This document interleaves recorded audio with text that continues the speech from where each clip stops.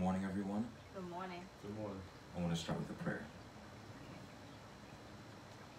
Father God, I thank you that you've allowed me to live another day.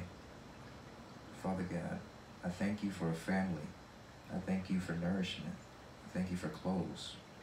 I thank you for all you've done for me and all who are watching this video. In Jesus' name, Amen. amen. Amen. So today, the topic is going to be how to best prepare yourself for service of the Lord. The kingdom of God needs ready and able servants. The Holy Scriptures are the power that we can use to fight darkness and wickedness. Fighting in warfare is not everything, however. One must be able to attack, but also able to defend. Amen.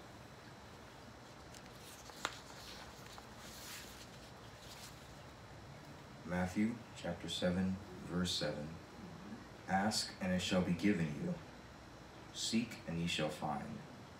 Knock, and it shall be opened unto you. For everyone that asketh receiveth, and he that seeketh findeth, and to him that knocketh it shall be opened. God wants his people to be happy. He cares about how they feel. The Lord can help anyone. But in his word, he said he gave man a free will, which means that he cannot help those who do not want it. God will not go against his own word.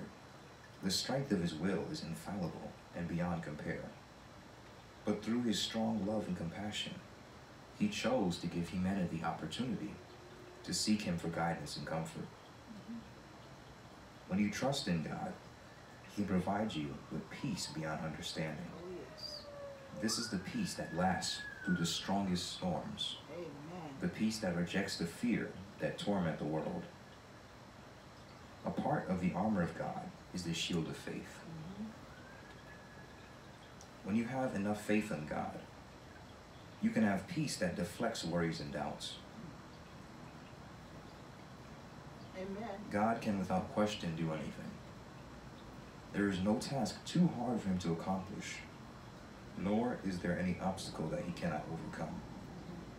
It is simply due to his grace and mercy that a door to enter into the kingdom of heaven is available to us. Yes. God should not be doubted simply because he is undetectable to the eye. A great way to observe God's wonderful work is to breathe. All you have to do is breathe.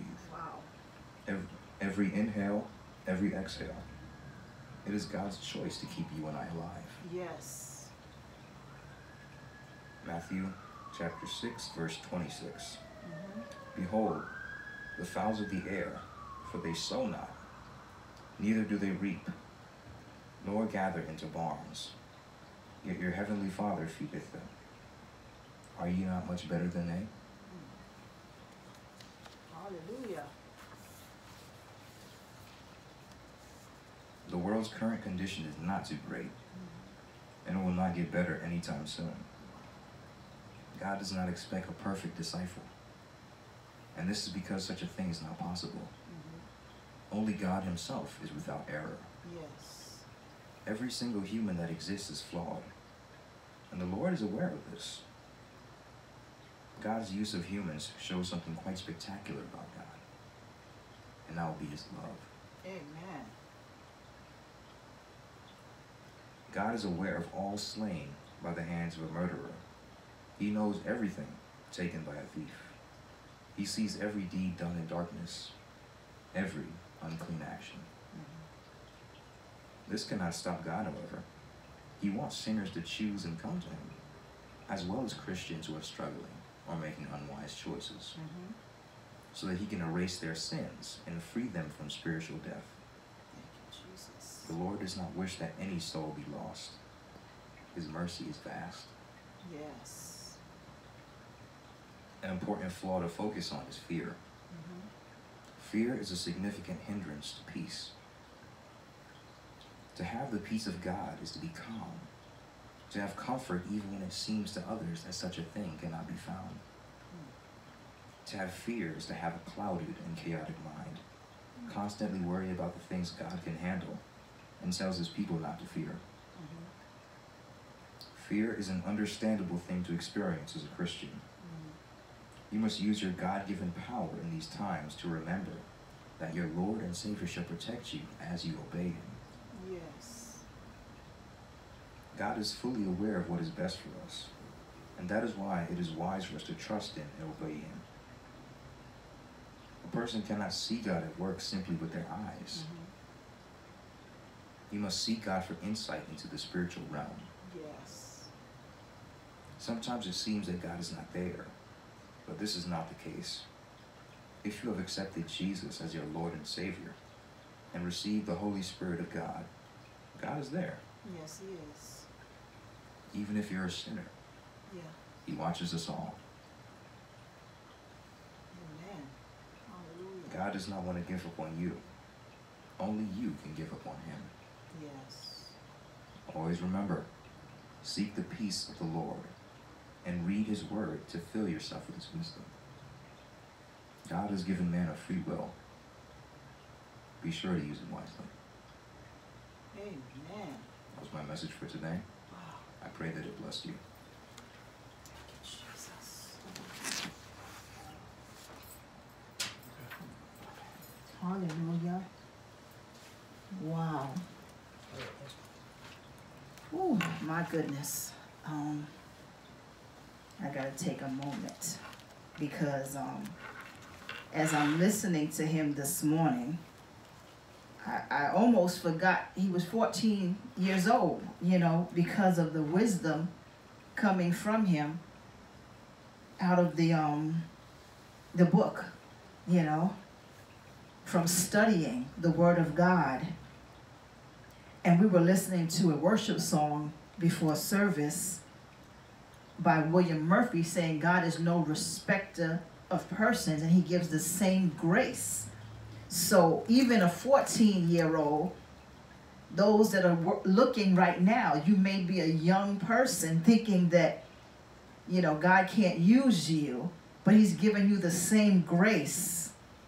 And so I don't know if you know this, Moses, but I'm speaking truthfully, not just as a parent trying to, you know, pump you up in any way. I was really edified, you know. I was like staring into the message like, oh my goodness, this is fresh manna from heaven, you know. And it surprises me, to be honest, because sometimes, like I said, as teenagers, you see them, you know, doing certain things, and to know that he has that connection with the Father where he can get a message like that. No matter what you're doing, we are all flawed, right? As he said, no man is perfect, but God uses imperfect vessels that are humble and that are willing to be shaped and molded and have an attentive ear. And that ear comes from having the Holy Spirit, right? Because God speaks to us through his Holy Spirit. So I am so excited to hear that word, you know.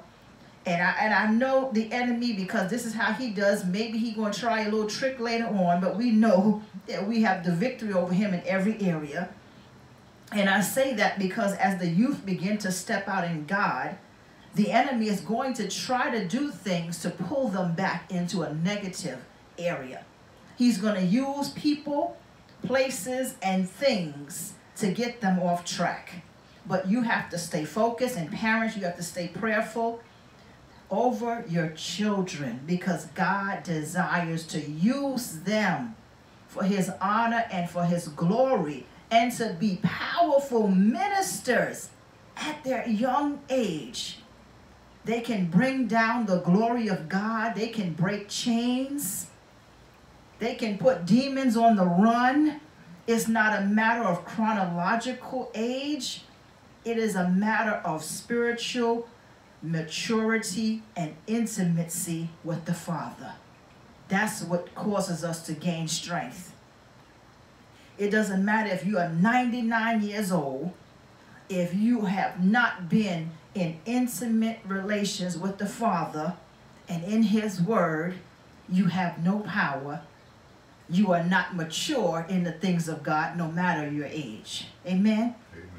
someone 15 years old that have been studying would be older than that old person in the kingdom, you know. So we got to take our eyes off of what we look like physically, our age. So, as you can tell, I'm excited about that. And I just wanted to say, he mentioned that all of these blessings, all of these things are because God has given his love to us to give us a doorway into the kingdom. He's given us a way to come to him.